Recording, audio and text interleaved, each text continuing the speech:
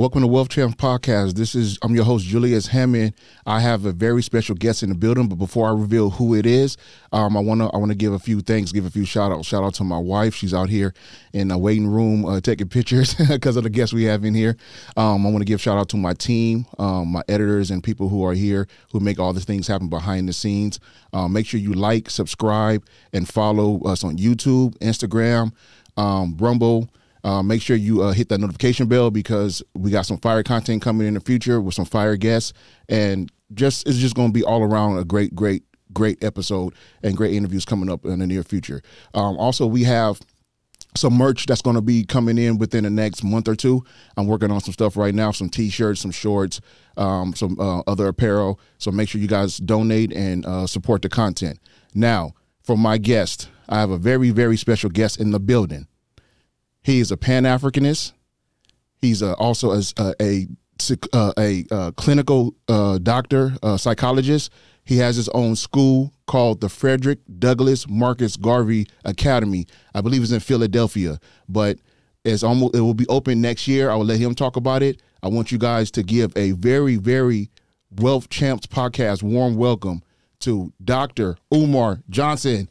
How you doing, Dr. Johnson? Thanks for having me, brother. Thank you, man. I appreciate you, bro. Hey, man, Dr. Johnson, I've been following you for years now. Okay. Like I told you before we started recording here, we go back to Roland Martin, all the Breakfast Clubs. I mean, you are a wealth of knowledge, man. I don't even understand some of the vitriol and the hate that comes your way because our pigmentation, I should say, black folks, Africans, there's not a lot of us, bless you, there's not a lot of us that are helping each other. Correct. You know what I mean? Correct. We always have to go to the powers that be of the white, power structure to try to get some help, some handouts. And you were really out here trying to help out our community.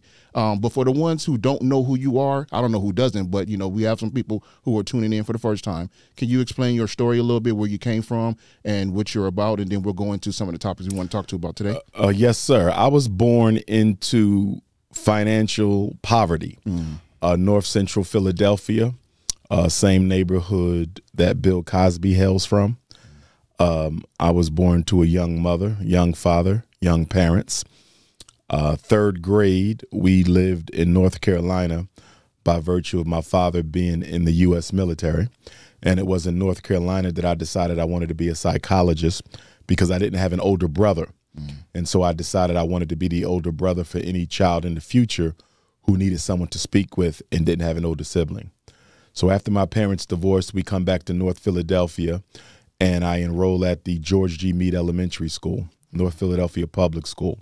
For some reason, we had mandatory Black history class in that particular school during my 4th and 5th grade year. The school district of Philadelphia did not have mandatory Black history, but somehow, some way, our school did. And so in that 4th and 5th grade Black history class, my love for Black consciousness, the African liberation struggle, as well as public speaking was born. There was an oratorical contest in February of Black History Month during 4th and 5th grade in which I entered, and I won first place both times. And so my introduction into consciousness as well as my introduction into public speaking began at the same time in elementary school. And then in the 6th grade, I believe it was, the very next year, my father took me to my first family reunion, Baltimore, Maryland, and we're walking in the back of a church. And there's a whole bunch of Frederick Douglass memorabilia on display. And I knew who Frederick Douglass was from Black history class. And I asked my father, why was all this Frederick Douglass memorabilia here at the family reunion? And he said, because you're related to him. And so before I left elementary school, I already knew I wanted to be a psychologist. I already felt the honor and obligation of being a distant relative to arguably the greatest Black leader in American history. And my inroads into Black consciousness and public speaking had began. So by the time I was 12, I kind of knew what I would be doing with the rest of my life. I like to say that I'm a living testament to how important it is for our children to learn about who they are when they are young. You understand? Because we often talk about the importance of Black history and whether or not we need it. Dr. Umar is living proof that we need it and of how impactful it can be when you get it young in life. Wow. Amazing, amazing. I didn't even know that about your story. A lot of people have questioned, because like I said, I've been following you for a long time. And one of the interviews that stuck out with me was the Roland Martin interview, because it seemed like, and I like Roland as a person, like I like his knowledge in political space and things like that, but it was one of the things he said during the interview. He kept saying, well, you know, you're not related to Dr. Who was it? Frederick Douglass. You're not related to him. Can you kind of elaborate a little bit more on that? Why people keep thinking you're not? Because, you know. No one ever questioned my kinship to Frederick Douglass up until around the time of the Roland Martin interview. And to put the Roland Martin interview in perspective, I had just come off the Breakfast Club interview a week prior. And as you know, whenever I go on the Breakfast Club, it tends to go viral. And I believe that Roland was somewhat jealous of all the attention that my Breakfast Club interview was getting. So he decided to invite me on his platform, which I had been on several times before. Okay. That was not my first time having a conversation on News One Now with Roland Martin. It just so happened on this visit, he decided to try to make a fool of me by bringing up unfactual allegations. Wow. And with him being a journalist, he could have fact-checked almost anything he asked me during that conversation. That's his job, yeah. That's your job as a journalist, which led me to the conclusion that the sole purpose of him inviting me on there was to take the air out of my balloon that had been rising so quickly as a result of the Breakfast Club interview. He wanted to embarrass me. But getting to your question, the Bailey family is a very large family. There's a family reunion held almost every other year. Okay. I've been to several of them. My name is on the family tree. My brothers and sisters' names is on the family tree. It's not anything up for debate. But the reason it became an item of debate is there's a member of the family. So you're talking about tens of thousands of people, as any family is large. Yes. So there's one Negro who is a ex-military serviceman who I never met before. But he has made it his personal business to try to disgrace me. From what I understand, he is a Bailey, but there's tens of thousands of Baileys, you understand? So he decided to start putting out the false propaganda that I was telling people I was a descendant of Frederick Douglass. That was the item of contention. Yes. If you listen to the letter that Roland Martin read, they never said I was not related to Frederick Douglass. They said I was not a descendant of Frederick Douglass, nor have I ever claimed to be. Most people know at the end of my speeches, I often give my genealogy. I've never claimed to be a descendant of Frederick Douglass, nor do I have to be. I'm a descendant of Frederick Douglass's first cousin, a gentleman by the name of Stephen Henry Bailey, who he mentions by name in Narrative of the Life of Frederick Douglass, the 1845 autobiography. He talks about growing up on Tuckahoe Creek with Cousin Stephen. Well, Cousin Stephen is Stephen Henry Bailey, a Civil War veteran and a co-founder of the Bethel AME Church in Denton, Maryland, which still stands today. In fact, he's buried a few blocks away from it. And so Cousin Stephen, who's also a Civil War general, if I didn't mention that, he and Frederick, it is believed, were fathered by the slave master. Wow. And there is evidence that this was known on the plantation. Because when my grandfather, Stephen Henry Bailey, dies in Denton, the newspaper refers to him as Frederick Douglass's brother. They don't call him cousin.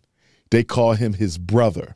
In addition to that, my grandfather Stephen's son, my 3 times great-grandfather, George Washington Bailey, who was the first black public school teacher in Denton, Maryland, who served in the U.S. colored troops. In fact, he was at the Battle of Appomattox when Robert E. Lee surrendered to Ulysses S. Grant. He wrote a letter to some of the relatives of Aaron Anthony, the white man who owned our family.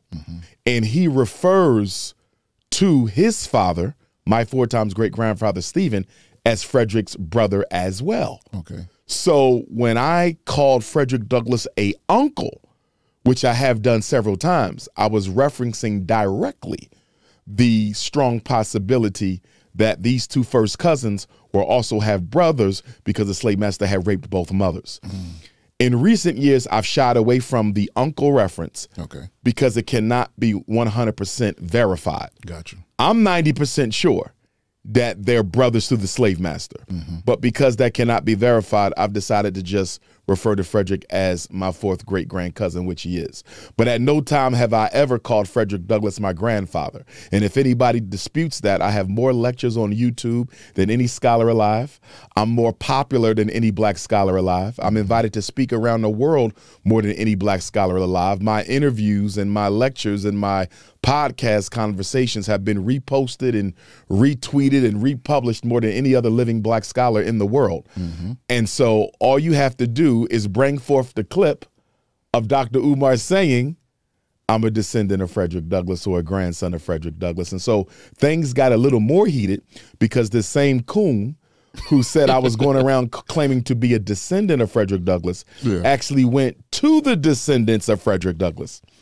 Remember, I'm coming from his cousin line. I'm not of his line. Yes. So this Negro went to the family of Frederick Douglass, the descendants, and told them that I was going around telling people I was a descendant. So they started a hate campaign. So to make a long story short, nobody has ever refuted that I was related to Frederick Douglass.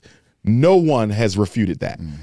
What they're refuting is a false allegation that has yet to be proven that I somewhere, somehow, at some time, claim to have descended directly from the loin of Frederick Douglass, which is an allegation that's absolutely 100% untrue. And that's why I said that you get so much hate, because if you can verify all this, especially in the new media that we're in right now, where you go on Twitter, you can fact check everything. I mean, with the right fact check. I mean, you know, yourself, do your own research, not go to fact checkers. I won't even talk about the stuff that's behind that. But you can do your own research and see that everything that you're saying, that you're conveying, is 100% correct. So I don't even understand why people can even disqualify it at this point. It's a lot of jealousy out there. It's a lot of envy out there. We don't have a lot of self-made black men who are political activists. Many of our political activists were groomed by older bourgeoisies, groomed by the white racist Democratic Republican Party. They were groomed by Masonic organizations, fraternal organizations, white philanthropists, black philanthropists. There's no one who can claim to have made Dr. Umar except God and my mother. There you go. So I'm very free in my work. I have a free tongue. And to be honest with you, brother, I think that a lot of my envy comes just from that.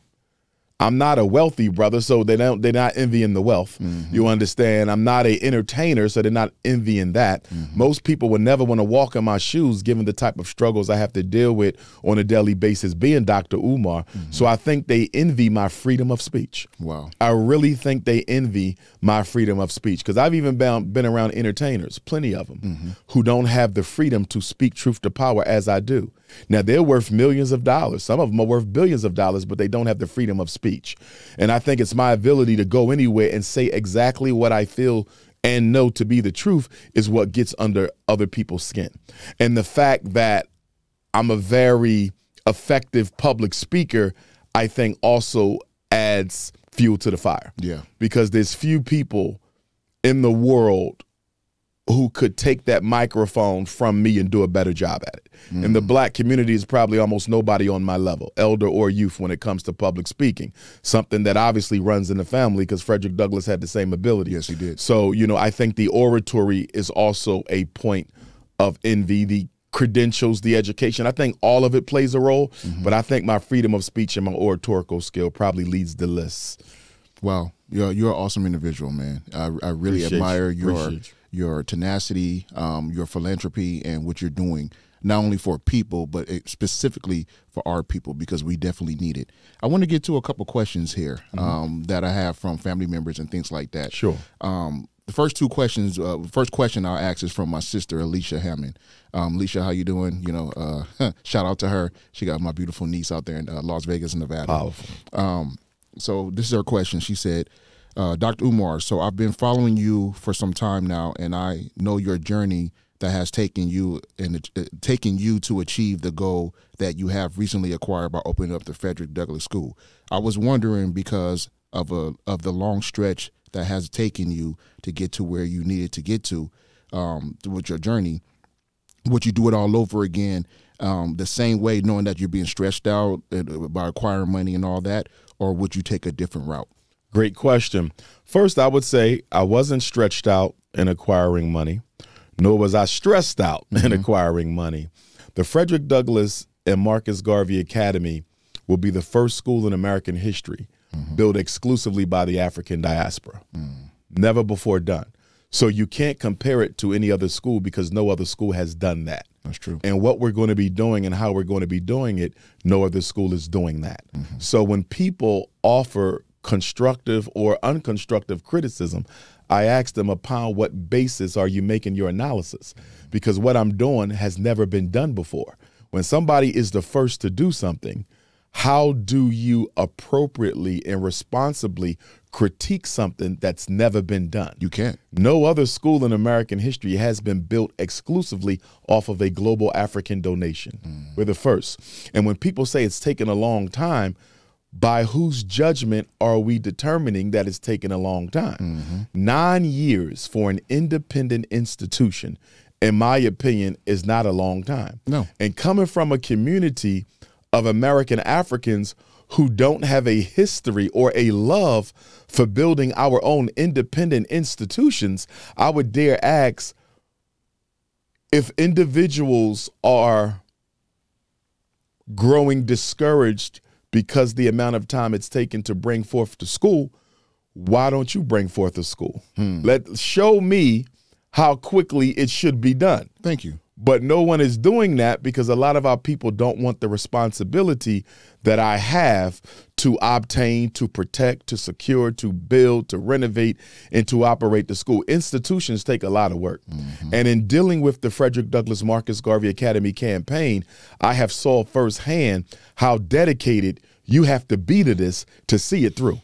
You absolutely have to love your people to build an independent institution, because my patience and my commitment was tested as far as it possibly could be, from the vandalism to the thieves to the unscrupulous contractors to the racism to the city bureaucracy. I mean, everywhere I turned, brother, I was being hit with opposition. And sometimes I would sit at the school and I would ask God, like, is this supposed to work?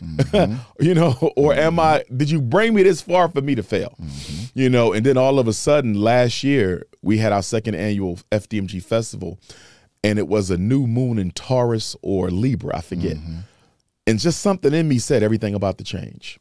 And the day before the festival, we finally got both HVAC units that we had already purchased, but we couldn't find nobody to do the work. I remember we that. got both of them put on the school. And I said, you know what? I think this new moon is about to change things over, because the school, I'm a practitioner of Yoruba spirituality out of Nigeria, and there's a divinity of Oshun. It's an energy God created to oversee all things related to wealth and abundance, happiness and love.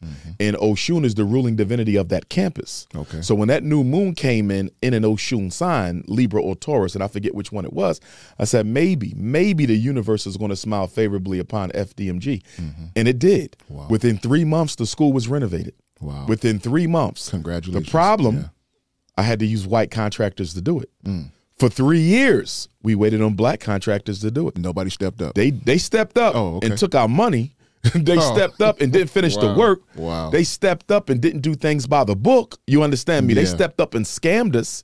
And that's not to say all black contractors are scammers, because I know some great ones, right? Absolutely. The problem is the ones that are great are not licensed to do the work in Delaware. If I was in Philadelphia, I think the school would have been done, because Philly is so large, you can get black contractors from anywhere. But operating in a small state like Delaware, the second smallest state, and then in the city of Wilmington, that requires you to be licensed in the city, not just in the state. Wow. So even if you're licensed in Delaware, if you're not licensed in the state of Wilmington, you still can't do the work. You follow me? So we were triple handicapped in trying to get effective work. But be that as it may, when I get back to Philadelphia this week, the final touches on the HVAC system should be made.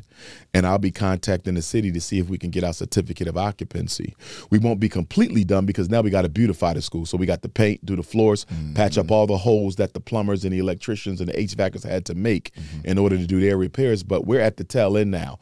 We were looking to do a grand opening sometime this summer, maybe a third annual festival. Okay. But I think I'm going to wait. Stop spending all that money on the festivals, because that's a costly penny.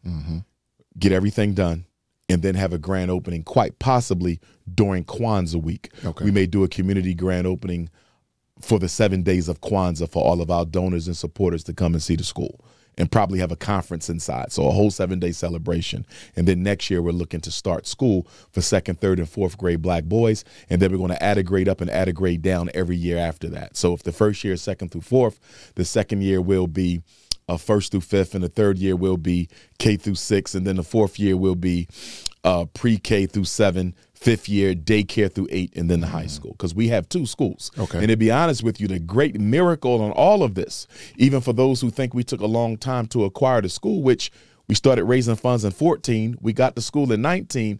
I don't think 5 years is too long, especially for the quality of building we got, which was built with a $16 million budget 10 years ago. So the school is only 10 years old. Wow. $16 million budget, and we got 2 buildings. Wow. And the building we're renovating now, the Marcus Garvey Elementary School, is the smaller of the 2. Once we renovate the Frederick Douglass High School, we will be large enough to accommodate any conference, any seminar, any workshop, anything we want to do, we can do it once the full campus is renovated, which will make us the largest modern independent black school campus in the country, and to my knowledge, the only independent black school operating inside of a real school building, not a church, not a storefront, not somebody's basement or home, but operating inside of a real school building. We're probably the only ones in the country who have 2 legitimate school buildings. So to answer the good sister's question, would I do it all over again? The only thing I would change is I would have started fundraising sooner. I always knew I wanted to open a school, but I didn't start raising funds until 2014. In retrospect, I should have started raising money in 2011 when the Black consciousness community first took hold of who I was, and I blew up. That's when I should have started raising the money. Yeah. So we should have started raising the money sooner. I don't regret waiting 3 years to try to get black people to step up and help me do this, because I think it's very important that we do as much as we can with our own people. True. And so when it's time to go across the street to the high school, once again, I'm going to try to find black people to help me. But at least now I know if black people cannot get the job done, there's a group of white folks who are willing to earn that money. Oh, wow. Absolutely. Wow. That's a lot to unpack, man. I have a few questions within those questions. So you said that you had a lot of donations from our people, right? Yes. Did you take any donations from any other race? Not to my knowledge. And what I mean by that, if you send me a Cash App of $5, your Cash App name or your Cash App profile pic may not obviously show that you're not an African, right? Of course, If you send a donation to PayPal or even a check, your name may not obviously show that you're not an African. So is it possible there's some donations that may have come from non-African people? It's possible, you know, but not to my knowledge. I haven't seen anybody who wasn't African make a donation. And for those who are not African who ask, can they? I let them know, I appreciate your support, but this is something we have to do for ourselves. And the reason for that, as a Pan-Africanist, self-determination is the heart and soul of our movement. Yes. Whatever has to be done for African people must be done by African people exclusively, with no outside membership, no outside monetary contributions. The reason why that's so important, when FDMG opens, if half of that school was financed by the government, if half of that school was financed by Walmart, if half of that school was financed by Wells Fargo, the victory is not really a victory for us, because once again, you have white philanthropists helping black people, quote unquote, solve their problems. It's not a true victory. But when we open up that school and you walk through there, it's not a solution to every problem we have, but the miseducation of our children is one of our most momentous problems. You can say, we did this. Black people did this, and we did this from all over the world. I got just as many donations from Africa as I get from Europe, just as many donations from Europe as I get from the Caribbean or Canada or South America. Literally, all black hands were involved in the creation of this school. And for it to be the first school of its type to do that, I think that's one heck of a contribution and one heck of a achievement in only 9 years. Absolutely. Now, when the school opens, I'm just asking questions that I'm trying to remember all the questions that people ask me. So I'm just kind of throwing in my head right now. When the school opens, are you just taking nothing but black people, or can other races come to the school if they want to learn as well? In the state of Delaware, the law does not allow you to discriminate based on race in education, right? So theoretically, if a white parent wanted their white son to come to the school, we would have to consider him for admission. Okay. And to be honest with you, I wouldn't have a problem with it. Yeah. As long as that white parent understands everything in here is African-centered. Everything. That African spirituality is a bona fide course, and your son will have to study it. He doesn't have to practice it. No child is forced to participate in African spiritual ceremony, but they must understand what it is. Yes. So if they want that, I don't have a problem with that. Okay. I'm not a bigot. And I'm not a racist. You know, would it be better if the school was exclusively African? Of course. Do I think it will be exclusively African? I'm pretty sure. I don't think too many white folks are going to be interested in sending their child to FDMG Academy, but we would consider them. Okay. You understand? Yes. And so on that note, you know, I'm looking forward to it. Okay. I'm looking forward to it. We have about 5,000 resumes that we have to go through for employees, you know, and staff members. And I just tell everyone who's sending in a resume, please make sure you've donated to the school, because if you haven't donated, you will not be considered for employment. How dare you send in a resume? How dare you send in a resume for some money, but you ain't trying to contribute? And you ain't gave $1. Exactly. You know, so I agree 100%. Absolutely. So we're looking at the people who have helped get us to this point, and I'm just excited, man. I can't wait to have a school that we own, fully independent. We don't need permission from the Delaware Department of Education. We don't need permission from the Wilmington superintendent to do what it is we need to do for our children. Yes. If we want to take them camping, we take them camping. We want to take them fishing, we take them fishing. We want to take them to a Sixers game, we take them to a Sixers game. We taking a trip to Africa, we going to Africa. You know, it's all black everything, and we are completely in control. Absolutely, and I commend you 100% on that. Question number 2 from my sister. What is your complete stance? Now, this is going to real deep right here. What is your complete stance on the LGBTQ plus community with no biases? What is your sincere belief when it comes to that community? My stance is I became a psychologist to help people. Yes. All people. But my priority is my people. There you go. And LGBTQ Africans are still Africans. That's true. And so I still love them. I still care about them. They're still my brothers and sisters. I just had a public disagreement with the leader of the Black Lives Matter Pittsburgh, Pennsylvania chapter. She came to my lecture there about a week or 2 ago and tried to disrupt the event. I had to have security escort her out. But I told the sister, if you want to have a respectful sit down, I'll meet you for lunch before I head back to Philadelphia. If you really care about honest, straightforward dialogue between the two of us. But if your agenda is simply to disrupt for the purpose of disruption, then I guess there's no need for us to have a conversation. The event that I was invited to in Pittsburgh was about the state of the black community. It was not about the state of LGBTQs. Exactly. But one of the things that the LGBTQ movement likes to do in order to expand their influence and power is they like to get involved in situations that don't involve them, manipulate the narrative, and make it look like they're being discriminated against or mistreated when nobody was thinking about you at all. Say that this again. was about Thank the you. black community. Yes. It was not about you guys. So that's my sincere position. I don't support the lifestyle. Spiritually, it does not agree with what I believe. Exactly. And politically, it doesn't agree with what I believe, because the United States government has a eugenics agenda to exterminate black people. And one of the reasons the Democratic Party has been so adamant about perpetuating the LGBTQ lifestyle, especially more recently the childhood transgender movement, is to prevent black children when they become adults from reproducing. You understand the whole Zaya Way phenomenon. This is an intentional campaign by the U.S. government to brainwash black children into self-sterilization. That's all it is. It is self-sterilization. If you go back in America's history, back to the early 1900s, half the states in this country were going around forcibly sterilizing black people, not allowing us to get pregnant or get married. They said that we were socially undesirable. And they would literally take you off the street, take you to the hospital, and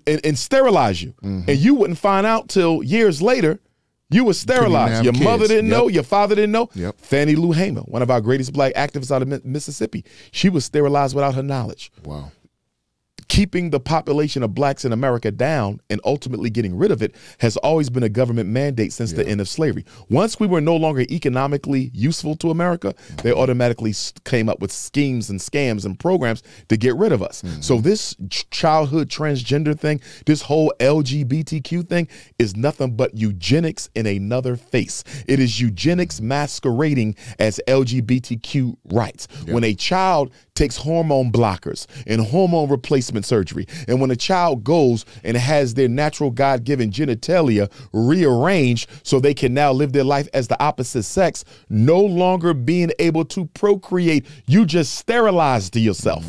That is eugenics, that is genocide, that is population control. And I just want the black community and members of the LGBT community to wake up and understand this has nothing to do with family rights. This has nothing to do with sexual liberation. This is genocide, and they are brainwashing our children into committing self-sterilization in the name of black population control. Absolutely. Me and my wife talk about stuff like this all the time because, like I told you, my wife is Nigerian, and we talk about a lot of the stuff with the belief systems and stuff that coming from Africa to America and all that stuff, right? And one of the things that we've been talking about is the Planned Parenthood and all the, you know, the jab stuff that has happened and all that. All that stuff is an agenda. People need to understand that it's not about your damn stance on it, or it's not about you wanting to live your life in a certain way. Hey, if you want to be, you know, same sex and you love that and all that stuff, more power to you. That's between you and God at the end of the day. But I always tell people, just don't bring it my way. Live your life and all that, but understand what the bigger picture is and what they're trying to do. What is the bigger picture? They want to, especially in our community, because they only see us good for certain things. Like, we're only good maybe for entertainment, or if we're not an athlete, or if we're not, you know, military or something where they can leverage and use us. But if we try to say, hey, well, I'm a 7-figure, 6-figure earner, I'm a businessman, I'm good in tech, I'm good in, you know, in the oil industry, whatever the case may be, something that I'm valuable at. They don't want that. They want their people to be up there, but not us. And it's not all of them, because I deal with a lot of races, and I love a lot of people. I just love people all the way across the board. God said, love thy neighbor. I love everybody, but at the same time, I understand what's going on, and I'm not immune or what's the word I'm looking for? I'm knowledgeable on what's going on, I should say. And it's just, to me, you have to be Stevie Wonder to not see what's going on at this point in time. It doesn't matter what you believe in, and again, it doesn't matter what you believe in or what your you know, hey, I'm my sexual desire is for the same sex. That's fine, but understand that they're leveraging you and using you to push their agenda and narrative, because they don't want you to reproduce. Absolutely. You just saw it about a week or two ago when Vice President Kamala Harris went to Ghana, you know, and from Ghana, threats were made to the president of Uganda regarding their new laws outlawing same-sex relationships. And of course, she put some pressure on the president of Ghana to modify Ghana's position on homosexuality. Why does the United States government care about how an African country chooses to legislate family? Why is that any of your business? It shouldn't be. Africans are the oldest civilization in the world. We've been operating family in the community before you even existed. How dare you come and tell us how to operate family? Why is that such a concern? You're not in the Middle East, where homosexuality is punishable by death. You're not threatening Saudi Arabia with a recusal of international funds. You're not threatening Qatar. You're not threatening Iran and Iraq. None of the Arab states that America does government with are being threatened with the cancellation of foreign aid if they do not change their stance on homosexuality. Only African countries are being threatened with the termination of foreign aid if they do not accept same-sex relationships. And why? Because America knows if we can get enough homosexuality in Africa, sooner or later we'll be able to finance a lesbian, homosexual, or transgender candidate. Once we get a couple of LGBTQ presidents of independent African states, we can now go full force with our population and family planning control agenda. The United Nations came out a couple years ago. They said most of the world's oldest people in the next 25 to 50 years will be Africans. Africa's population is projected to double or triple over the next 50 years. Wow. This is why America is so aggressive with the LGBT agenda in Africa. They feel that if we can somehow get to the public school children in Africa, if we can get to the black babies on the continent and inoculate them with this pro-transgender agenda and start paying for their hormone blockers and their sexual reassignment surgery, we can start to cut down the numbers of black people in Africa. As you said, your personal preferences are one thing. Yeah. We're talking about a government agenda for African racial extermination. And why do you think that our not necessarily just our people, but why do you think people they can see it? If you can turn on TV, you can research something, you can see it. Why do you think that they're just not taking heed to it? Like, a couple of things. I think white people are aware. Yeah. I think white people are aware. I think there's three reasons why African people, particularly in America, have a difficult time understanding that this is an agenda. Number one, our spiritual and religious background makes it hard for us to comprehend. Yeah, let's get into the religion part. Yeah. The possibility that a people can be so diabolical and so demonic that you would literally plan for the extermination or near extermination of an entire species, even down to their old people and children. Most black people cannot wrap our minds around the possibility that there exists a secret clique of financiers who are willing to fund the extermination of an entire race. Our cultural and spiritual and communal ethos doesn't allow us to even begin to engage in that type of a conversation. It's so foreign to who we are as black people that we often come to the conclusion it can't be true. Yeah. That's number one. Number two, we are so disorganized as a race, not only in America, but globally, that we don't even think it's possible for such an agenda to be carried out because it requires so much collaboration. It requires so much cooperation. It requires so much ingenuity for you to carry out a plan like this. You're basically taking what Adolf Hitler did to 6 million European Jews, and you're going to generalize that to 2 billion global Africans. If he could do it there, and by the way, he was funded from America. He got his ideas from America, and most of his corporate support was from America, okay? If he could do it on a small scale 60, 70 years ago, why can't America do it now on the big scale with the type of technology that she has? The COVID, the pandemic was simply a quick test run on how quickly and effectively can we get rid of black elders. The pandemic was about killing the elders and killing off black people who had weak immune systems. That's all that was about. And why did they want to kill off so many black elders? Because the Social Security system of America is so stressed right now because they don't make America's corporate giants pay enough taxes to support the Social Security system that is being overtaxed. So they say, this is what we're going to do. We're going to wipe out as many black elderly as we can. So many of them are unhealthy. So many of them are disabled. You know, so many of them are dependent on white man pharmaceuticals, right? Let's just wipe them on out. And another reason they had to wipe out the elders in the black community is they needed to redirect that Social Security money to the Ukrainian immigrants. See, the Ukrainians that were brought over here, they're now allowed to qualify for Social Security payment. Wow. How are they getting Social Security payments? Because we killed off so many thousands of black elders who no longer need the Social Security payment because they're under the ground. We can now redirect the Social Security payments to the Ukrainians. Wow. All of this is an agenda. Wow. And it was some kind of partnership with the Ukraine to be able to do that, right? Absolutely. Yeah. Absolutely. They're giving Ukrainians housing, education, medical, jobs, Social Security checks. How you got time? How did you find money to give Ukrainians SSI checks when you got homeless black people? Thank you. You got people on the street that if they had an SSI check, they wouldn't be on the street. So you could say on the street, but we're going to take these non-Americans, never paid taxes, never worked, never contribute, didn't build the country, as in the case of our ancestors, and we're going to give them the resources that black people are entitled to. And this is why I'm telling African people, as I did on my live this morning, we have to stop being multicultural.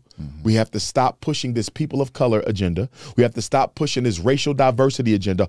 All that is a distraction that helps the U.S. government ignore you and give your resources to all the other non-white groups in America. Nobody likes black people.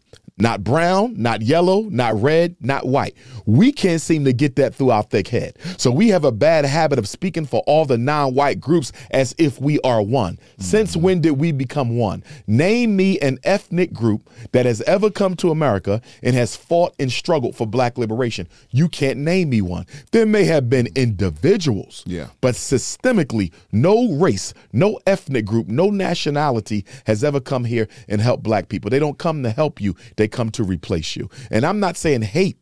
I'm not saying dislike. Emotion is irrelevant. We have to be political thinkers. We have to be chess players. There's no room for emotion and hate. I'm asking you to understand the world and the reality in which we live, because if we do not master the mentality of the slave master, we'll never overcome the slavery. Wow, powerful, powerful. I'll piggyback off what you just said by saying this. One of the videos, I actually did a remix to your video too. I was in front of my office here and I did a remix. I want you to kind of elaborate and go a little bit deeper when it comes to this subject. I think it's either 4 or 5 essential needs that a community needs. So you're talking about banks, you're talking about supermarkets, hospital, things like that. Supermarket. So everything you just said school. in regards to why Africans and blacks need to really understand, we need to come together as a community. Because me personally, I'm just telling you how I feel. I don't think we have a community. We're so divided, and our minds is all over the place. We don't really come together. Like I said, I network and I have business with a lot of different multicultural races, right? And I see how they are about their race and their community, and then they're supposed to be. You know what I mean? In the Jewish community, their dollars is circling within like what was it, like what, 21 days or some number? Ours is like what, 2 hours, an hour, if that. So can you kind of go in a little bit about the banks and the supermarkets and the hospitals and all that? Why those are essential needs for our community? And along with that question as well, you have to ask the question, why do we no longer have them? Because we once did. Yeah. We had our Black Wall Streets. We had our self-sustaining communities. And although the Black Wall Streets were probably the greatest examples of black independence, we still had plenty more examples than those. Okay? The bank is there to invest in the people. The school is there to educate them. The supermarket is there to feed them. The hospital is there to save them. And the fifth institution would be your manufacturing and distribution to employ the people and provide them with their basic needs, right? So those are your 5 essentials. Nowhere in America do you have that. 50 million Africans spread across 50 states and not a single Black Wall Street still in existence. We had them before. In fact, in American history, black people once owned and operated 500 hospitals. Wow. We've only been under British North American rule for 400 years. So if you owned and operated 500 hospitals, that means we were building and opening more than one a year for 400 years. Think about that. For 400 years, on average, black people owned and operated a new hospital more than once a year. What happened to that? Integration happened to it. And when I say integration happened to it, I'm not talking about the government policy, because the government never forcibly integrated black people. They only desegregated. Desegregation is the removal of the legal barrier to access. Remover of the legal barrier. Let's go to the Little Rock Nine, 1957. Did the government forcibly integrate? Well, they finally did in the end, but all they did was legally say, you can't keep the black kids out. But they didn't do anything to guarantee them access. So when you look at black people who say, well, integration destroyed us, I agree with you. Yeah, to a degree. But it wasn't imposed by the government. Yes. You chose. We did that. Yes. Who forced us to close down our independent black schools? We did that. Who forced us to close down our independent black hospitals? Think about this. Now, yes, the Black Wall Streets were burned out, but guess what? We still owned the land. And after many of those massacres, those brothers and sisters came back to build. Do you know what happened? The second and third generation of those Black Wall Streets, not all but several, they didn't believe in an independent black community. Wow. By then, integration had come. They said, well, why do I want to keep an independent black community? I could go live with the white folks. Look at our HBCUs now. For people who talk about integration killed us, look at the state of the HBCU right now. They are closing down, threatened with financial sabotage. Why? Because the predominantly white institutions are stealing all our top athletes. You follow me? They're offering more scholarship money, and they're stealing the black child away from the HBCU campus. Is the government making us send our kids to the PWIs? No, we're sending our children to the PWIs. Let's take black people who move into white suburbs. Did the government make you move into a white suburb, or did you voluntarily take your black ass to a neighborhood where you're not wanted? You understand? So we will look at the government and say integration destroyed us, or we'll try to blame Dr. King by saying integration destroyed us. Dr. King was assassinated in '68. Integration had not even come yet. Yeah. The bills had just went through Congress. Not only that, the only integration Dr. King brought you was social integration. Dr. King desegregated public accommodations. That's it. Nothing but restaurants, hotels, trailways, Greyhound, Amtrak. That's it. All other integration came after Dr. King, and it came because black people desire proximity to white people. Okay. So Our psychological self-hatred and low racial self-esteem is why we don't have anything to call our own. And the sad thing is, we don't even want anything to call our own. Most black people are so hypnotized by white supremacy that we don't believe we can call ourselves a success unless we're working with, sleeping with, or living next to white people. Well, okay, so let me push back a little bit because I'm a fairly successful black man or whatever. Came from and you know, it's in my book, so when you get a chance, read it. Definitely. Just kind of came from L.A., grew up, you know, around hoods and things like that with my mother and all that. And I also had some good things in there growing up as well, but then, you know, became a successful individual in all the business endeavors I got, right? I'm gonna keep it 100 with you. I didn't get there with my people. I got there by leveraging other people and helping, because a mentor told me one time, he said, Julius, if you and another person are on a boat in the sea, right, and the boat tips over, he said, both of you guys are now, you know, drowning or whatever. One of you guys got to get your ass up on shore to pull somebody up. Because one thing in our community that I hate that we're like this, but we have such a crab in a barrel mentality. It's like, well, once we get up there, you know, forget the rest of y'all Negroes. You know, now I'm up here and I'm with the bourgeoisie, like you said, I'm with the powers that be now, right? But okay, so the whole moving out to the white neighborhoods or whatever the case may be. The only reason why I will push back a little bit is because now, what if you're a success and, you know, you necessarily don't have to be driving nice cars and all that stuff, but you just, you know, successful, you're better than where you were, right? But then you stay where you are and then you end up staying where you are, but look what happens to the Nipsey Hussles of the world. Look what happens to the Young Dolphs of the world. Look what happened to trying to stay where you are, but our people are so jealous, and that's not just our people, but a lot of people are jealous, but our people are really jealous. Why would I stay here and risk, and I have a family, risk this, you know, my daughter and my son not having a father, my wife not having a husband no more, trying to stay with them instead of not necessarily moving to the white neighborhoods, but moving out to have a better life? Great question. Couple components to that. Number one, and one's individual path to success may be commendable and respectable. But what are we doing as black men systemically? I got you. To lift the quality of life for black men so they are never in a situation to become jealous of a Young Dolph or to become envious of a Nipsey Hussle. So we're still responsible, because although we may escape it, a lot of us do nothing to help others do the same.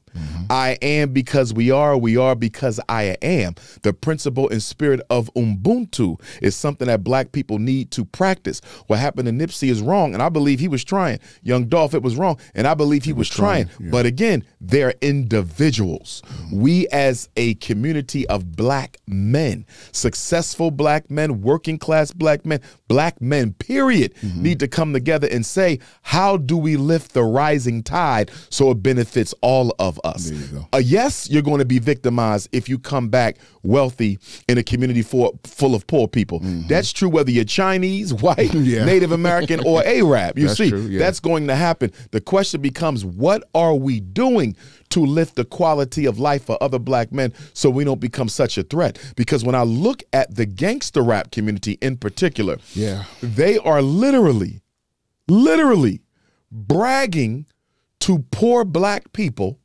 about what they have and what you don't. That's the entire narrative of gangster rap. I am rich, I am wealthy, I got cars, I got clothes, I got jewelry, chains, and you have nothing at all. And so then when you go trying to have a meal with your family, P&B Rock at Roscoe's right here in LA, right? And he gets murdered. The brother didn't do nothing wrong. But what happens is poor people are so tired of black celebrities bragging about what you have and not coming back to help anybody else, that somebody who doesn't brag about what they have, P&B Rock, he wasn't one of those braggadocious type brothers. He was a low-key king. Well, I'm going to take it out on him. Since y'all want to keep on flaunting what y'all got, I'm going to take it out on him. And to that point, I'm going to say this. The black community is as guilty of creating mass murderers as is the white power structure. And the reason I say that is this. We raise our children on an appetite of conspicuous consumption. We teach black children that to be somebody in this world, you got to have Balenciaga, Gucci, Louis Vuitton, Nike, Mercedes, BMW. This is what we teach them. The black community is the most materialistic community in America, which is a total contradiction of our alleged religious and spiritual claims. Because you can't be Christian and be that in love with materialism. It's impossible. No spiritual adept is addicted to material conspicuous consumption. But getting back to my point, if we're not valuing education, if we're not building our own schools, if we're not training our own children, if we're not giving them no economic or entrepreneur activity, but you tell them you got to have this to be somebody, but I'm not going to put you in a position to earn it legally. Do you know what you're doing?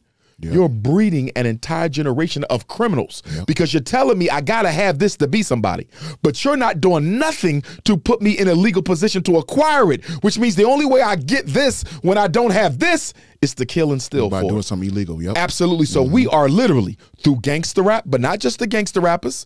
Look at our black professionals and the way they flaunt what they own. You understand me? Our entrepreneurs and the way that they flaunt what they own. If I'm a poor black kid, whether I look at the rappers, I could look at the church pastor, I could look at the business owner. Everybody's telling me you got to be materialistic to be successful.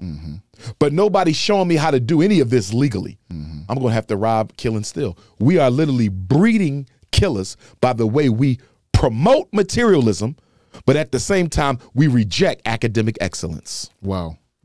Excellent, man. That's a lot. And that's one of the reasons why I originally, my brother, wanted the FDMG Academy to be a residential school. I didn't want them to go home, brother. And then a lot of parents came, they said, why you want our kids to stay overnight? You some type of freak or something? What's going on? See, they automatically go there. But see, I went to a residential high school, Scotland School for Veterans Children, Chambersburg, Pennsylvania. This is the city that was burned by the Confederacy during the Civil War. It's also where Frederick Douglass met John Brown before his 1859 Harper's Ferry Arsenal raid. And it's also the teenage home of Martin Delany, grandfather of Pan Africanism. And so that's why I went to school. So I saw firsthand how the captive environment of a residential school can really help you train, educate, and socialize children the way they need to be. Because I understand many black homes are bastions of toxicity. Many of our homes are some of the most unhealthy places for children. Public school is unhealthy. But the black home can also be quite unhealthy. Extremely unhealthy. One of the reasons teenage girls right now lead the country in suicide because of COVID, the quarantine. When our daughters didn't go to school for a year to a year and a half, they didn't get a break from the incest. They didn't get a break from the molestation. They didn't get a break from the sibling rivalry. They didn't get a break from the emotional abuse from their mother. They didn't get a break from the physical abuse from their father. Not to say every black household has this, because we have millions of healthy homes, but we also have millions of unhealthy homes. So now you have a black girl struggling. Her only time out from the dysfunction of the home was school. School was the only place. As bad as school was, It was my break. For 12 months, I got no break. Now, black girls are killing themselves, taking their life at rates we've never seen. At rates, fastest growing suicide group, black girls, as a result of the COVID situation. So I know how important and how healthy a residential school can be. And even though FDMG is not residential right now, that is still my long-term goal, to ultimately have a residential campus as well, because our homes are too toxic to send children back to them. When you're trying to re-Africanize, you send them back home, they're going to re-Europeanize. You see that? So how do you get a leg up if every time you bring the child out of the psychological filth, they go back home and get rebaptized into white Jesus, rebaptized into materialism, rebaptized into basketball wives, rebaptized into light skin, dark skin. Absolutely. Our homes are not what they need to be, brother. And that's why I'm a big supporter of residential schooling. Okay, so who would you blame in order to, obviously, I believe you blame the parents, but the community more than the parents, because as the African proverb says, it takes a village to raise a child, not a single mother. 2/3 of our children are being raised by single mothers, many of whom working 2 to 3 jobs, raising multiple children alone, not to mention their own psychological and medical issues that they're dealing with themselves. You understand that? So I think it's very unfair for the black community and the white power structure to make the single black mother the scapegoat for all that is wrong in black America. It is the community. What role does the church play? Why aren't they doing anything? They have money, they have resources. What role does the black politician play? They have money, they have resources. What role does the black entrepreneur play? They have money, they have resources. What role does the black community-based organizations play? They have money, they have resources. The Masons, the Greek fraternities, the Elk Lodges, they have resources, they have money. There's too many people who should be making a difference. Too many people who should be supporting our mothers, supporting our single family homes, who are getting a pass to not do so. We have to stop. A community that's serious about saving itself would never blame its most overworked and exhausted member for everything that's wrong. The black woman cannot be made the scapegoat for everything wrong in the black community. It is the black institution and the community itself that must be held to blame. Whenever a black boy kills another black boy, we all at fault. When another girl gets pregnant as a teenager, we all at fault. It ain't just about the mother, it's about all of us. That's why in African culture, right, every man is your uncle, even if he's not a blood uncle. Every woman is your auntie, even if she's not a blood auntie. Every elder is your grandmom, even if she's not your blood grandmom. There's no such thing as my children and your children. In African culture, it's only our children. And so the solution to how we fix the black home, the black community, is we have to get back to the village. The village is our solution. But the village requires collaboration and cooperation. The village requires that you put the we over the me. And black people have been so Europeanized, which is why I refer to us as Negropeans more than Africans. We've been so Europeanized that our ego, I think, is even larger than the European's ego. The black person is the least likely in this country to subvert his personal selfish agenda for the best interest of his race. And that's why we're dead last. We don't get out of this until we come together, which is why I always say, until black people hate racism more than they hate each other, nothing changes. You're absolutely correct. And I would say, I would even further elaborate by saying this. We also, we accept a lot of stuff from the government, rather it's, not just child care. Obviously, if a single mother needs that, she needs that. But we're talking about being on government assistance.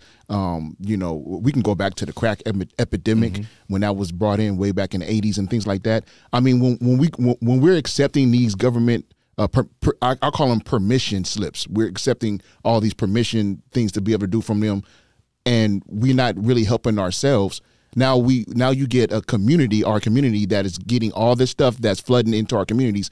Now we're like, okay, well, it's almost like we're addicted now. We need this. So if I want to get help, I can't, because if I go and do that, then I get off of this government assistance or whatever the case may be. So I would even look at it a little bit differently. Sure. And I see where you're coming from. Yeah. But I also think we have to keep in mind that when you accept those government subsidies, they come with so many stipulations. They do. That they handicap your ability to get off of it. Okay. For example, there was a couple of cases where there was a mother on public assistance, right? She had like 3 children. And so she was forced to get a job through the Bill Clinton welfare to work program, where you cut all the single black mothers off of welfare to get those conservative white votes. And so she took a little bit of her paycheck and put it to the side, right? Because she wanted to get out of public housing and buy her own. She was saving to start her own business. So I'm going to use what the government give me, but my goal is to get free. Don't you know they discovered her bank account and wiped it out? Wow. You see that? Wow. So even when you try, I give you the case of a black family. Let's say you have a father who's incarcerated. Okay. Nonviolent drug-related offenses because he was trying to feed his family. Yeah. Or he grand theft auto, whatever he had to do to feed his family. Because one thing we got to understand, a lot of crime in the black community is underscored by economic desperation. You understand me? A lot of this is economic desperation. So the father goes to jail. The mother's forced to use public housing, right? Sure. She got his children there. But guess what? In public housing today, no ex-felon can occupy federal funded housing. Wow. So guess what? When daddy comes home, daddy can't live in the house with his children. Yep. But guess what the mama going to do? Because that's her husband. She going to sneak him. Guess what's going to happen? Government find out, it's gone. Homeless. Yep. You see what I'm saying? Yep. So the government give you a home, but if you try to keep your family together in that home, you could end up homeless. The government give you some financial subsidy, but if you try to budget that subsidy to get off of government aid, and they will snatch it all from you. Wow. You see, so we have to, first of all, let us be real honest about something. America has no problem with black people being on welfare, getting food stamps. Oh, of course not. It's helping them. It's helping them. Of course. Because it eliminates competition. Yeah. Let us be clear. They understand how intelligent we are. You understand me? As long as I know you comfortable with subsisting on these crumbs that I'm giving you, because nobody on public housing or welfare is living comfortable. That's one of the biggest myths. George W. Bush said the welfare queen. Daddy Bush, welfare queen, and he used that image of the black woman exploiting federally funded welfare benefits to get elected as president of the United States. Only one term. You understand? So he came up with the welfare queen. Nobody has ever lived comfortably on welfare. You understand me? Especially not a single mother with multiple children. So the thing about it is the black community has to create the structures and systems and programs that aid our people to get off of government funding so they can live a life of freedom. Because as long as you're on that, you're not free. No. You understand? You're not free at all. No, you're a slave still. Absolutely. They don't want the competition. They don't. First of all, look at how much money America gave Ukraine. You think they care about food stamps? No.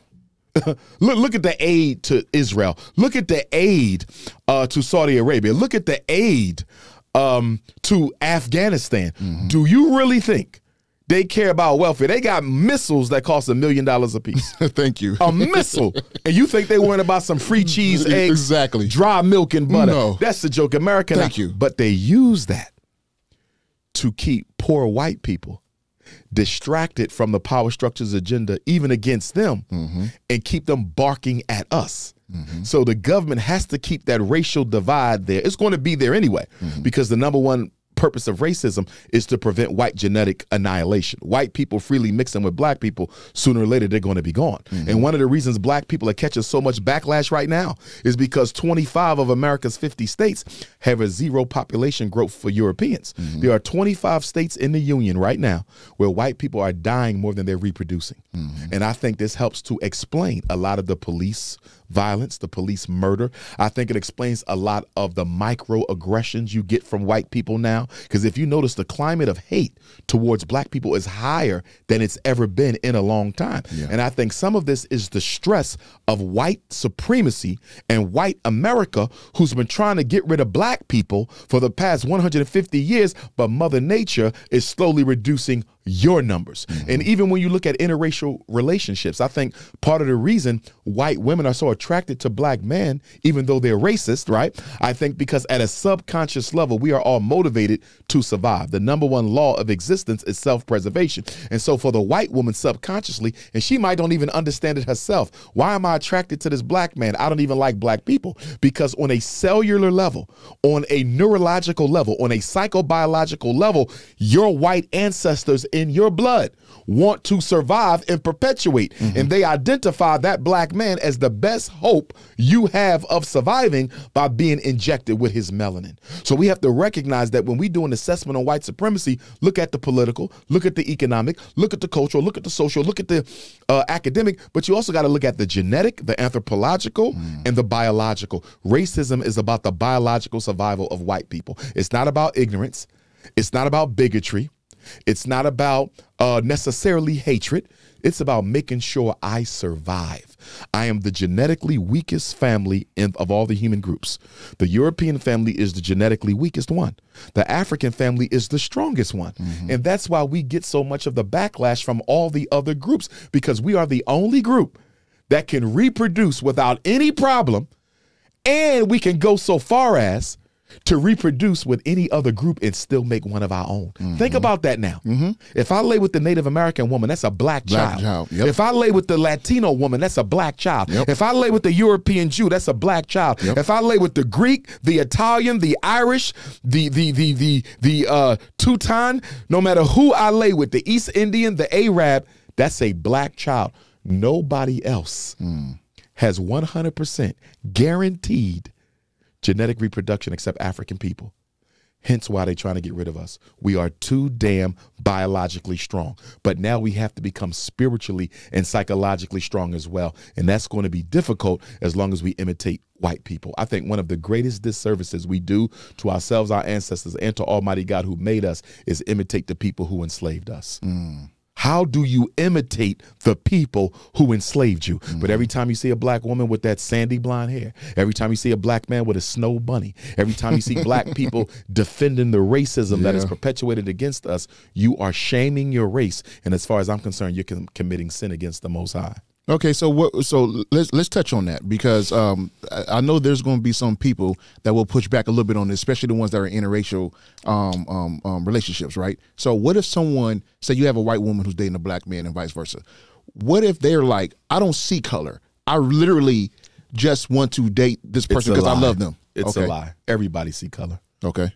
It's a lie. That same woman who tells you she don't see your color, won't hesitate to call the police the minute somebody black walks across her lawn. Do you understand me? You're not lying about that. Do you understand me? You're not lying about that. Yeah. Okay. Look at the young brother in Kansas City who got shot through the damn door by the old white man. Yeah. You understand? He went to the wrong house. He shot the door, and then after he shot him through the door, came outside and shot the young boy again. Wow. He was the band leader, brother. No trouble, no gangster, none of that. A band leader at the high school, and the devil shot him through the door. Wow. All white people are race conscious. They have to be in order to survive. Any white person who tells you they're not racially conscious is a liar. And this is the gimmick that white liberals run on black people to get our votes and get our money and get our support. I'm not like the other ones. I'm different. Really? But when you're done doing your ghetto work, when you're done doing your charity service in my neighborhood, you go back to an exclusively white neighborhood. And the problem with the white liberal is they like to act like they're struggling with black folks, but they are never, ever interested in giving up their white privilege to be amongst black people full time. Wow. Wow. And this is why we as a people have to stop letting folks exploit our culture for personal gain, because everybody wants to be black when it's time to play basketball. Everybody wants to be black when it's time for football. Everybody wants to be black when it's time for the BET Awards and the American Music Awards. Everybody wants to be black when the music comes on. Everybody wants to be black at Kwanzaa and Black History Month. All these non-Africans want to practice our culture. But the minute the police kill one of us and we got to go to the streets, where they at? When it's time for us to fight for reparations, where they at? I just read an article the other day that most Americans are opposed to reparations. But they'll dance to your music. They'll eat at your Kwanzaa table. They'll celebrate your Juneteenth. You see that? Yeah. They'll go through all the cultural rituals of a Negro to make you think they like you. But at the end of the day, when it's time to distribute the resources, that's what matters. When it's time to distribute the resources, don't none of them want to see black people get what we are due as a result of the unfair forced labor of our ancestors for 2.5 centuries. How dare you say we're not entitled to reparations when we're the reason America is America? You see that? And so that's why we have to stop focusing on the social too much, because even with integration, right? Black people always talk about the social integration. If America truly believes in integration, prove it. Prove it. I'm 17% of the population, 12 to 17%. Give me 12 to 17% of your banks. Give me 12 to 17% of the homes. Give me 12 to 17% of the land. Give me 12 to 17% of the resources. You follow me? If we're really going to be integrationists, don't be a hypocrite. Because all they're giving you is social integration. You can move in my neighborhood. You can come to my college. You can sleep in my restaurant. Excuse me, sleep in my hotel. You can eat in my restaurant. That's social integration. I don't give a damn about that. That's irrelevant. Where's the political and the economic integration? Give me my 12% of everything America owns. Now we could talk about being integrationists. If you notice, they always keep integration to social integration. They never deal with the resources. They never deal with the money. Okay? So I hear what your problem is, but now what if, like, you know, say in the future or whatever, right? We have more. They're more. They come together more with us in regards. Okay, well, Dr. Umar, we heard what you said on Wealth Champs and on various other podcasts. The light bulb finally went off with us. Now, what if we just, instead of 17, we give a little bit more and we're here with you? Would that still, or you're saying, hey, no, that will never happen. Okay. I was just speaking hypothetically. Yeah. Let's go back to 1968. Okay. President Lyndon Baines Johnson put together the Kerner Commission report. Okay. He put together a team of experts to investigate the causes of the long, hot, bloody summer of 1967. Okay. The 1967 riots were some of the most bloody riots we've had in American history. And then Dr. King was assassinated the very next year. So he said, let's find out what the causes of this riot is, right? Okay. Kerner Commission. That book is as relevant today as it was 55 years ago, my brother. They came to a conclusion, and they said racism in America and the ghetto itself was created by white people, maintained by white people, and reinforced by white people. And they gave two recommendations, many more, but two majors. Guess what the two recommendations was? What? Education and economics. Yeah. Entrepreneurship, job training. So let me ask you a question. If the Kerner Commission, coming from the president's own office, says you got to give black people jobs to reduce the crime, you got to train them for livable wage skill positions, plumbing, carpentry, welding, roofing, like welding, yep. auto mechanic. It's saying this is how you eliminate the crime. Fix the schools and give them jobs. If the Kerner Commission said that in 67, why in the hell did the government do the opposite in 1970? Why did they come into our community and start taking out all the industrial building trade programs out of the high schools, shutting down the very thing that your commission said do? They did the opposite. They did the opposite. Yeah. I'm saying this to say to you, brother, they know how to fix this. They know that they're the reason we're in the condition we're in. The problem is we won't use any of our $2 trillion to change it. This is the Achilles heel of the whole argument about white supremacy. You people are $2 trillion. Yes, we're doing all this to you. It's on purpose. We created the ghetto. We created poverty. We created miseducation. Every major problem we got, white folks created. That's undisputable. The problem is, if you're a $2 trillion people, with these kind of problems, and you know the white man ain't coming to save you, how you got time to spend $30 billion on hair care and beauty? How you got time to spend $4 billion on liquor and alcohol? How you got time for $800 million on chicken, turkey, beef, and pork? How you got time for, $22 million on children's cologne? Do you realize we could take our Christmas money? You can literally just take one holiday, Christmas. All the money that you spend in Christmas is going into a black community fund. And from that, we're going to build at least one school. We're going to open up at least one clinic.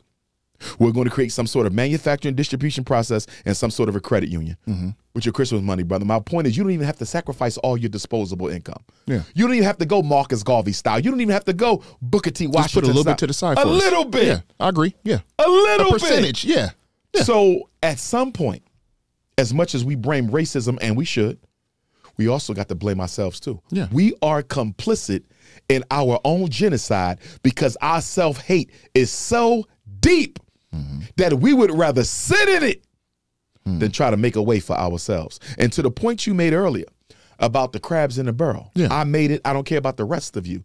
That comes from slavery.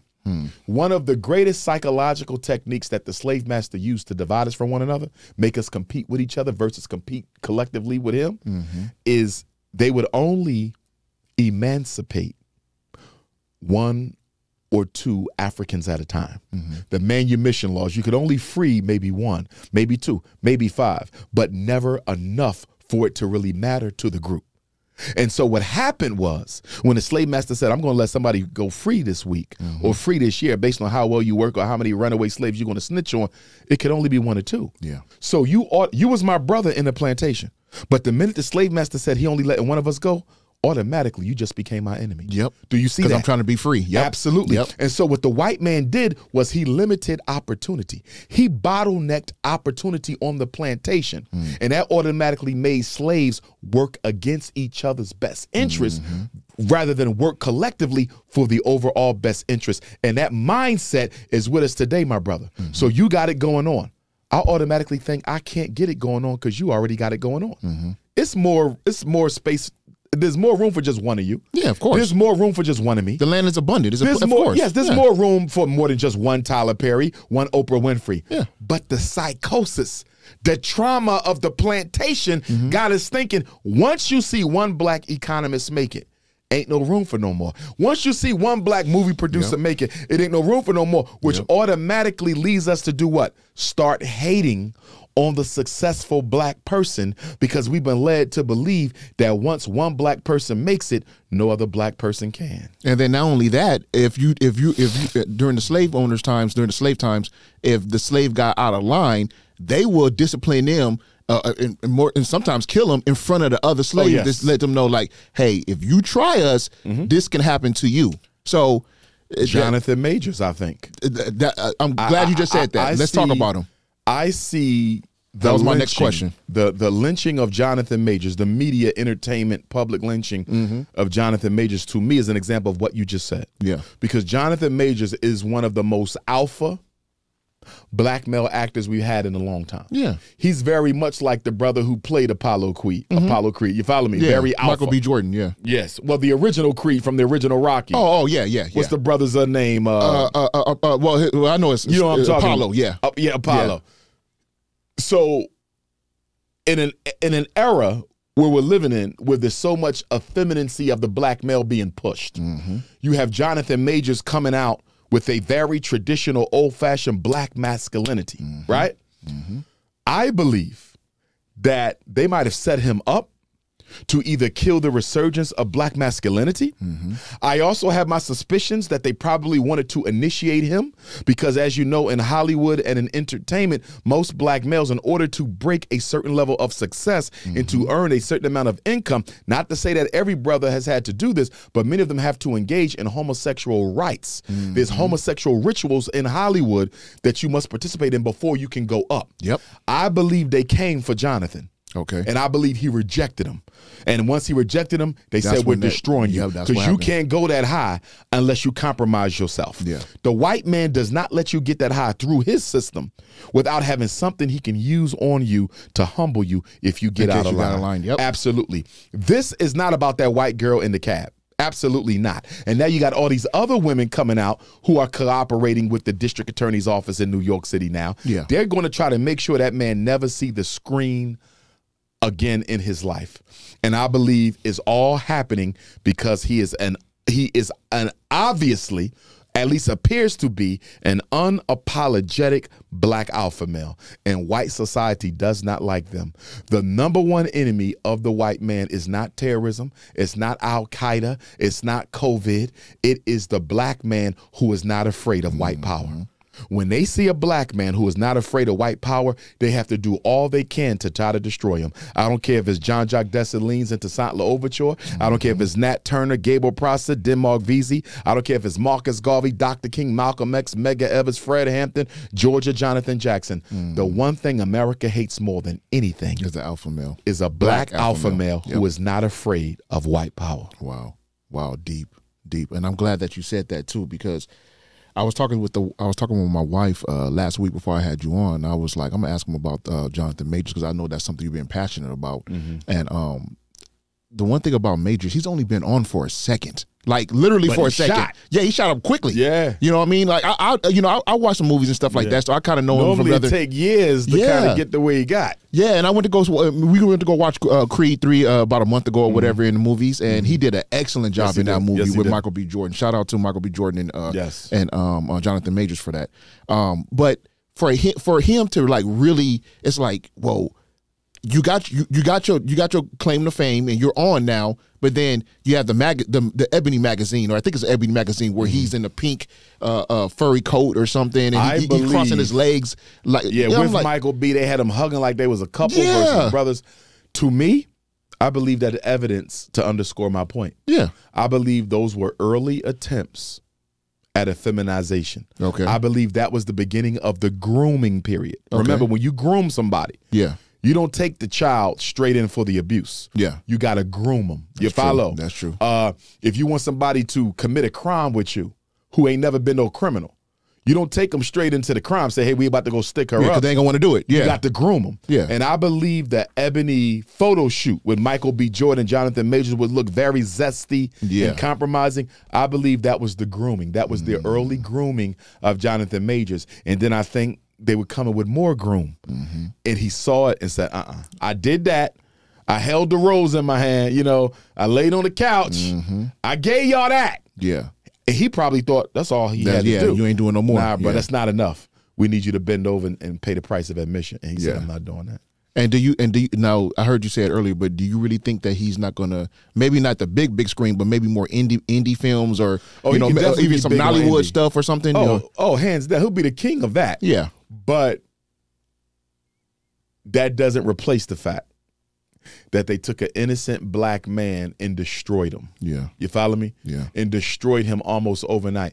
A white actor guilty of what Jonathan Majors did, allegedly slapping his white girlfriend in a cab, this never even sees the light of day. And didn't she come out and say that it didn't happen? Do it? Yes. Oh my! See, but guess what? It don't even matter. Yeah. And I believe on her part, allegedly, because I wasn't there. One thing I know about white women and black males, because I know black men who date white women, snow bunnies, and she's still a racist. And she often parentifies him. And what happens, especially when they are a black man of substance, the white woman sometimes feels the need to remind him, yeah, you're the celebrity, you're the superstar, you're the millionaire, but I'm still a privileged white woman in America. I can destroy your life overnight. Remember about a year or two ago, Ezekiel Elliott's white girlfriend? Yeah, yeah. I'm a Cowboy fan. I know that. Yeah, I'm a Cowboy fan. Yeah. And he said he's going to call the police. Yep. And she said, go ahead. They won't believe you anyway. I'm white. I remember that. You see what I'm saying? I remember that. The white woman is always in control because she's a representative of the system. When you date a white woman, you're not dating an individual. You're dating the entire white power structure. And that's what these Negroes don't get.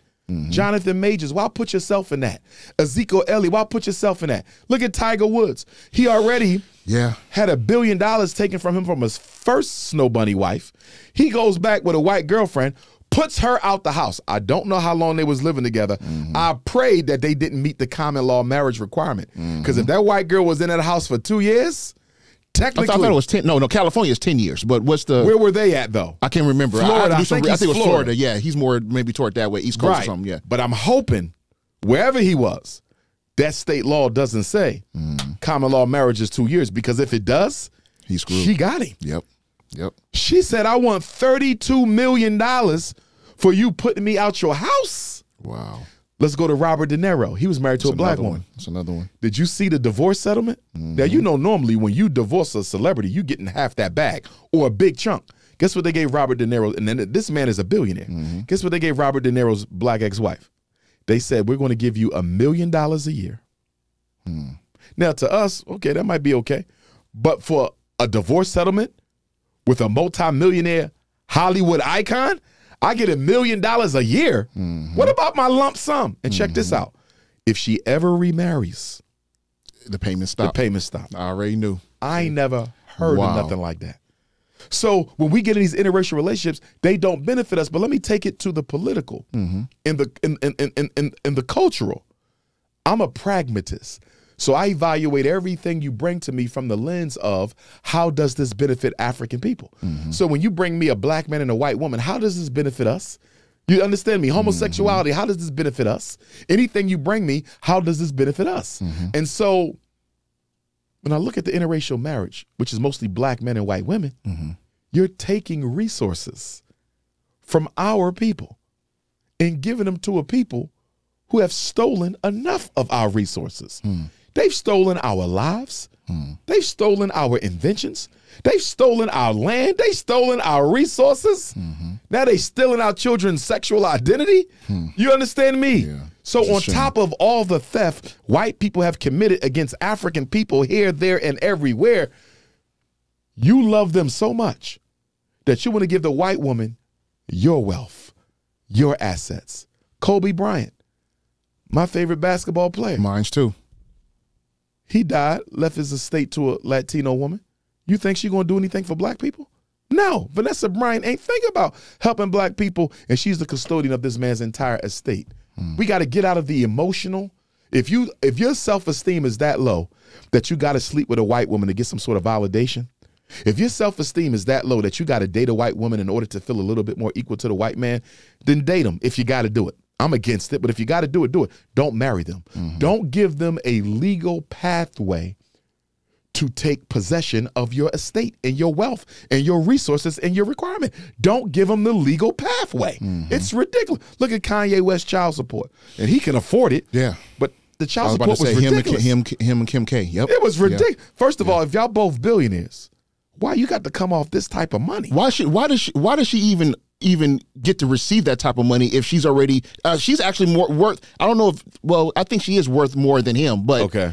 Why would they, of course, would even award her anything, knowing that her and her family, what they've built over the years, why would the courts even award her anything? I can't even grasp that. We have to see it as collateral damage. And what I mean by that is this. In the eyes of the white power structure, we allowed you to access that white vagina for 2 years, 3 years, 4 years, 5 years. We allowed you to live a false life as an artificial white man by being with that white woman. We don't even support interracial marriage. This is white folks. But because we allowed you that, there's a price you have to pay. Wow. And this divorce settlement is the price you have to pay for that. And we hope you learn your lesson. Because if you end up with another one of our women and she divorce you, we're going to do the same thing to you again. Wow. I'm going to tell you the one divorce I hope never happens. Although I don't want to see any of our women with a white man, Serena Williams and that white man she with. Yeah. I got a funny feeling he gonna end up leaving her for a white woman, and he gonna take half her shit too.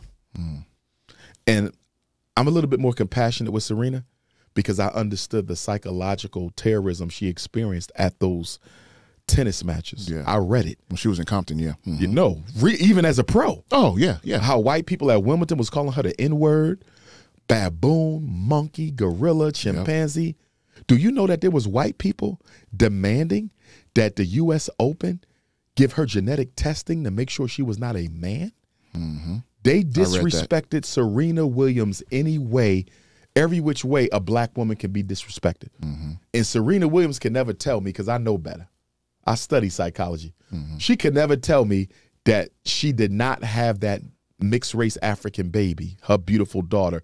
She could never tell me she didn't have that baby because she didn't want that baby with the white man, because she didn't want the baby to have to live a hard life like she did as a dark-skinned, physically strong African woman. You feel me? Do you think that was her main reason, or probably a component, but do you think it was the main reason? It was the main reason. Okay. It was the main reason. And I can say that because I've actually had African people who are not even in Serena Williams' level who've told me, yes, I married a lighter woman because I did not want my child to go through the name calling and the African booty scratcher jokes and the nappy head jokes that I had to go through. Yes, I've had men tell me and women, yes, Doc, I married somebody lighter because I didn't want my child to suffer like I did. And that's why Serena had a baby with a white man. She may never admit it, but I know that's the reason. Well, let me ask you this, because let's flip it. What if a black man who married a white woman and had a baby by her saying, hey, I went through the same things, as far as athlete or not. They don't have to be an athlete, but I went through the same things, and I don't want my child to go through that. And I know about my child being half white that it won't be, even though black will be the primary color. Because I had to have white baby, then my child won't go through as much scrutiny as I did. What if someone says, Dr. Umar, I did the same thing? It's still inexcusable. Okay. Just like it's inexcusable for Serena or Tiger, it's still inexcusable. Gotcha. You follow me? Gotcha. It's inexcusable. If you're that hung up on color, go get you a mixed race sister. Go get you one of the light skinned sisters. Go get you an albino sister. If you that caught up on the color, you can still get that color inside the race. You go to the Caribbean, you see that all the time. Yes, sir. Yes, sir. So yeah. at the end of the day, it's not about having a light child. It's about having that white woman. There you go. Absolutely. Yeah. Okay, so last subject let's talk about, I want to hit on right here, because this one is me personally, and this is my question right here. What's your take on FBI, the faith-based initiative program that President Bush started to help churches back then and didn't have funding, or better yet, needed funding? Why do you think that program came into existence? Now, I have my thoughts on it, but what do you think? I believe, because you got to remember, the white power structure, they have think tanks. Yes. They're thinking on right now how to get rid of the rest of black people in America. They think on everything. Very strategic, very methodical. We need to become the same. We're too emotional and religious based. That's true. You see? That's true. They're methodical and scientific with their plans. They're cerebral with their stuff. Oh, yeah. my goodness. Yeah. They knew that gentrification was coming when George W. Bush got elected. They knew that the LGBT agenda was coming when Obama got elected. They knew that the multiculturalism of America through immigration was going to come under Joe Biden. They knew. Before we do this, we have to make sure Black America's leading fighter for justice would be totally impotent to get involved. And that's the Black church. The Black church has been the vanguard for the Black struggle since slavery. We got to get them out of it. All they got left is the church. It's the only institution. It's the only place that still get their money. It's the only place that still get their mind, their time, get the Black church. So when George W. Bush came up with FBI, and it's amazing FBI. I know. Because they basically turned the pastor into the new coon and the new agent. They destroyed the integrity and the masculinity of the Black church. You can't name me a Black church in any state, 50 states. Okay. You can't name me a Black church that's at the forefront, not showing up to the meetings, not walking at the back of the protest. I mean at the forefront. I'm leading this. Okay. Fight against gentrification. Fight against miseducation. Fight against mass incarceration. Fight against police genocide. Fight against economic castration. Those are our 5 biggest problems as American Africans. You can't name a church in the country, not one, that's at the front of the fight for any of those main problems. I'm thinking hard. Once the Black church qualified for federal funding, they were done. Because now they're in bed with the state. They in bed with the state. And then they got a nerve to turn around and claim to you that I'm not political. If the Black church is not political, why is your church the first stop every politician makes on their road to getting elected? Because they need that vote. They need those votes. But if you're not political, don't let nobody use your pulpit, you understand, as a sounding board for their election. If you're not political, mean it and be it. But for you to let politicians come and manipulate your constituency into voting for them, then you ain't nothing but a political puppet in a pawn. They're useless, brother. We ain't got the old-fashioned Black churches we used to have that stood up to the Klan and stood up to the government. They gone, brother. These brothers are businessmen, and they are in the business of exploiting Jesus for personal profit. And it's funny that you say that because, you know, I've known some churches that will have the, you know, mayors and other people who will come and try to talk to the congregation to try to get extra votes and all that. And I remember, like you said, back then, that wasn't allowed. No, you couldn't step on my pulpit and talk about that stuff. So now they understand that the political aspect of it. They understand that, hey, let me get these votes.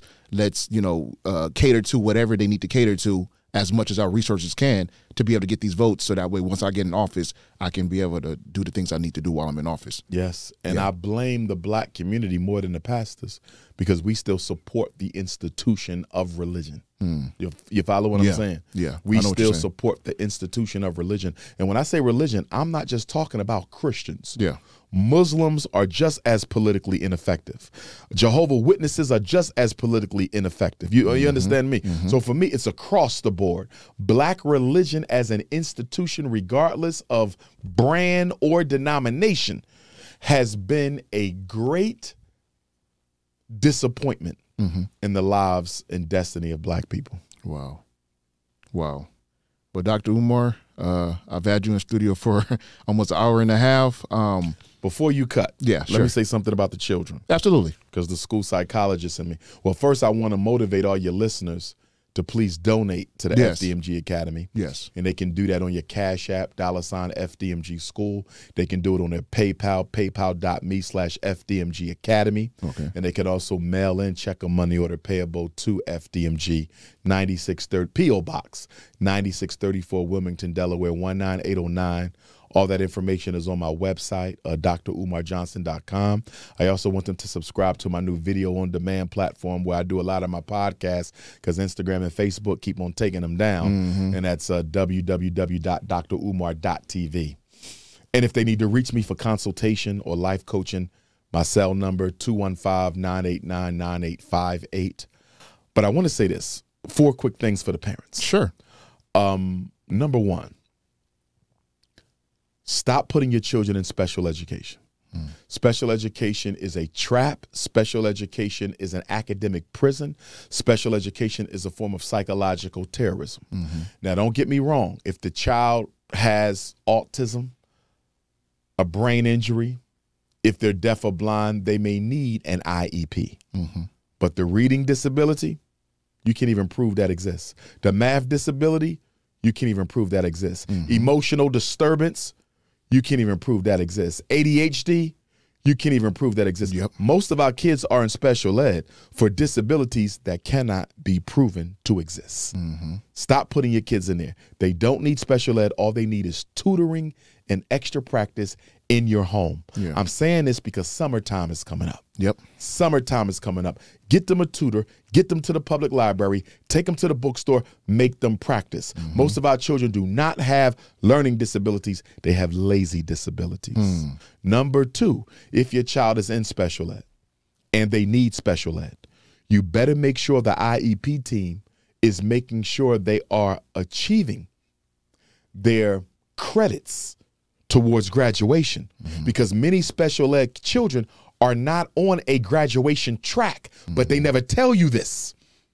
You learn this in 12th grade, a month before graduation, and you get a letter in the mail saying, "We sorry, your kid is not going to walk the stage. Raheem will not be graduating." And you're like, wait a minute. Why are you telling me this a month before graduation? There's nothing we can do about it now. They knew it was nothing you can. They knew when you signed him up, he's not going to get the credits because he's in special ed. How do you catch up and how do you stay on task if you're going slower than everybody else? Exactly. So please understand, if your child is in special ed, especially a full-time class, part-time, not so much. Pull out, not so much. Self-contained, he show up at 8 o'clock in a special ed class and he stay there till school get out, I can guarantee you he ain't getting no high school diploma. Do not let them put your child in a full-time self-contained class. That is automatic dropout, automatic certificate of completion. Number three, don't let the school bully you into putting your children on medication. Oh, please. Yes. Teachers are not doctors. They are not psychiatrists. They cannot tell you your child needs medication to get an education. Stop letting the school bully you into getting your child some drugs. The next time they tell you he needs medicine to come to school, tell them to put that on a letter. Can you please give me a letter stating my son cannot come to school unless he is medicated? It's illegal.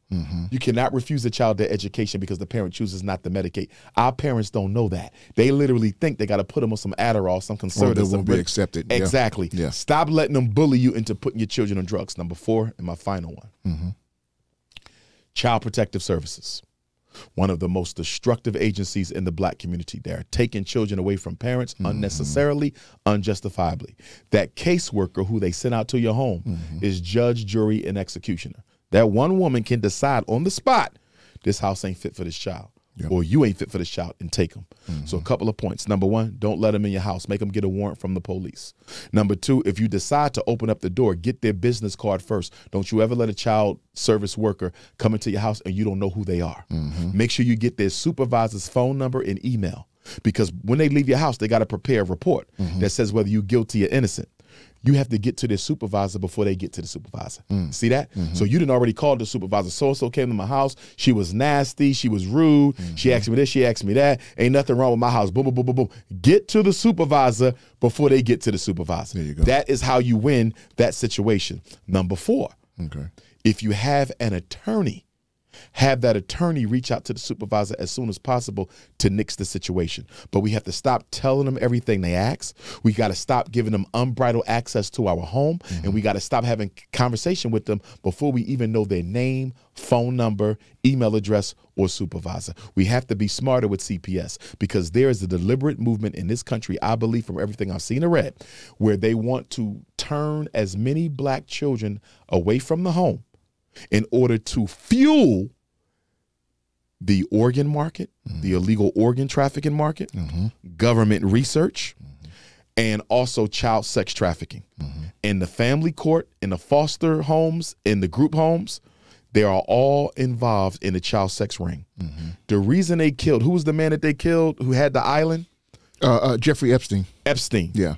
Epstein did not commit suicide. Epstein was murdered. And the reason of Epstein course he was, yes. because he said he wasn't going to go down by himself. They had to He was going to name names. He was going to name names. And I promise you, if he would have started naming them names, judges would have came up. Certain political politics, government offices would have came up. You understand me? That child sex trafficking thing, I don't think black people understand. It's a business. It is a business, and black children are the top commodity. And guess who the number one most in demand child is? The black girl, 11 to 17. So if you have daughters, you got to know where they are. You got to know who they playing with. I'm going to almost say spending the night out is almost a thing in the past. You understand? You can't even risk it anymore. You know what I mean? But we got to be a lot more efficient with the way we do things. But in the end, though, brother, my basic message today to our people who are listening to this conversation is, if we do not organize, we're going to be exterminated. It's no ifs, ands, or buts about it. And every group of people in America are ready and willing to help the white power structure of this country destroy black people. Nobody wants to see us survive. Nobody wants to see us thrive. And we have a God-given obligation to put ourselves back where we used to be, and that is on the throne. I absolutely believe that God is disappointed with black people because he gave us the world first. Every prophet in our color gave us the richest piece of land on the earth. We're the most melanated, the most powerful genetic beings in the world of humanity. I believe God is upset with us because we are still down on one knee when he made the throne for us to sit on. Thank you, brother. I appreciate everything. No doubt, King. I really appreciate it, King. Thank you for coming. Thank you for blessing my platform here. I really appreciate you. Like I said, I've been following you for years, and you're a wealth of knowledge. Thank you so much, man. Welcome to the Wealth Chance family. Definitely gonna have you on again, probably later on this year, round two. We'll see. We'll see. It'll be some more stuff that'll probably happen in the world that we got more stuff to talk about. But I really appreciate you. Thank you so much. One more thing. Sure. And I don't know why all this is coming to me. No, hey, let's go. Jalen Walker. Okay. The brother who was shot 46 times by those 8 police in Akron, Ohio. June 27, 2022. Okay. None of the police are going to be charged. The brother got hit with 46 bullets. They shot 94. He got hit with 46, unarmed. None of the police are being held accountable for it. Then you go to the Shanquella Robinson case, the sister who was murdered in Mexico. With the friends. No, the FBI said they're not pressing any charges against anybody. The brother in Atlanta, Laquan Thomas, I believe his name is, who got eaten to death by the bed bugs. Insane, brother. I'm bringing all this up to say that we are at war as a people. Black life has no meaning in this country unless we give it meaning. Yes. So whether we like it or not, we are going to have to go on a 20-year sacrificial crusade to reclaim our respect and our integrity from this country, because they have taken it. And it's going to get worse. Oh, yeah. It's going to get worse. Yeah. Black men better get ready to fight. Black women better get ready to fight. Black youth better get ready to fight, because it's going to get worse before it gets better. And we're going to have to pull the chain on these people and let them know we had enough of this and we ain't taking it no more. Wow. Well, guys, there you have it, man. You know, there's 5 components to building wealth.